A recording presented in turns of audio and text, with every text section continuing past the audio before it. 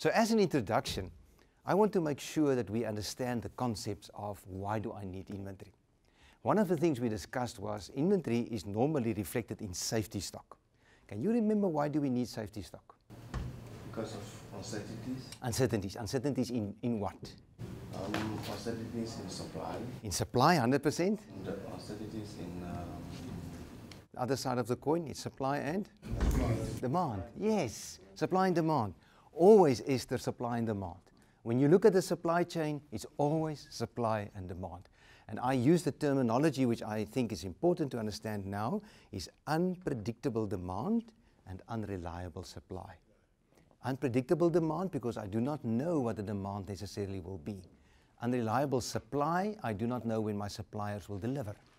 And those two components form the basis of safety stock, which we carry as inventory.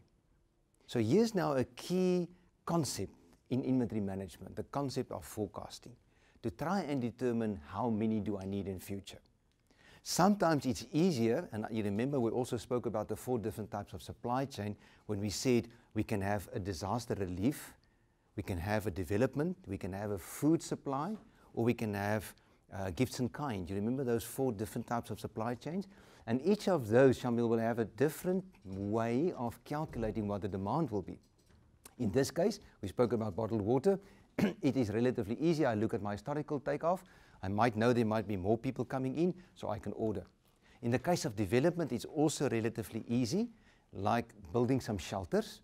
In the case of Haiti, after the earthquake, we first provided tents, and after the tents, we started providing temporary shelters.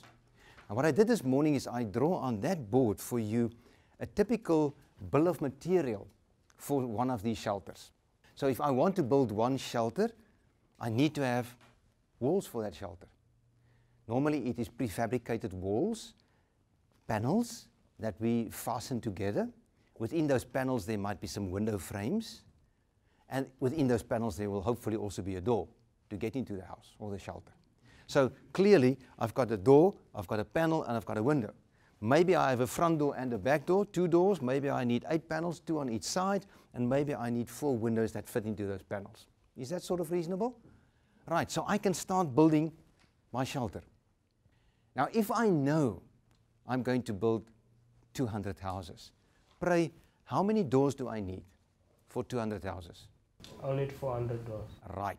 Did you guess that, or did you calculate that? I calculated. Ah. Listen carefully. Guess is forecast, calculate is the opposite, or not the opposite, the alternative. Which means for a certain known demand, I don't have to guess.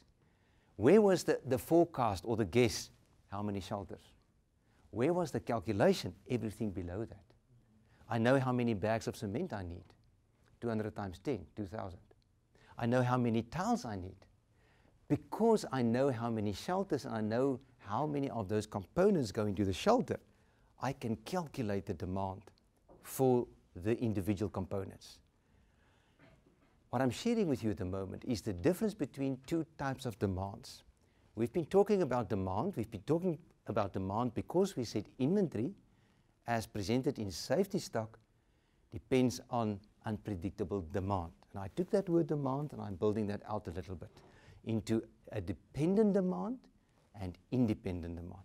So, in this example, the independent demand is only the shelter, and that one we forecast how many do we need, or it was based on a program of certain need. Everything below that is calculated into how much do I need of these components. And we call that dependent demand because it depends on the final item. Does it make sense? So in this shelter, this thing is what we call a final product. Final product. So for us in the field, we have an independent demand, which is forecasted or a program number given to us. The rest we calculate.